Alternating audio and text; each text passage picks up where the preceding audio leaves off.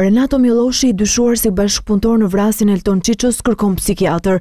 Ai thotë se ka probleme me shëndetin mendor dhe prej muajsh kurohet. E si provë për këtë, natën e dorëzimit me vete kishte edhe një çantë të mbushur me barna mjekësore. Para efektivëve ai ka shfaqur shenja nervozizmi dhe çrregullime psikike. Dhe për këtë arsye në ambientet e drejtorisë së Tiranës pritet që të shkojë një mjek psikiatër për ekzaminim. Sipas burimeve të ABC News, dëshmia e tij ka qenë kontradiktore përpara efektivëve. Në një moment ai ka thënë se ka qenë bashkëpunëtor në vrasjen e Elton Qiços, ndërsa në një moment tjetër ka mohuar të ketë lidhje me këtë ngjarje. Ai ka pohuar se vrasësi i Elton Qiços është Jani Aliaj, por nuk ka qenë natën e vrasjes me të. Megjithatë, nuk e ka mohuar që ka qenë në dieni të këtij atentati. Renato Milloshi u shpall në kërkim pak ditë pas vrasjes së Elton Qiços, më 2 maj të 2016 dhe pas muajsh kërkime dhe negociatave të policisë me të afërmit e tij, Milloshi vendos të dorëzohet në polici.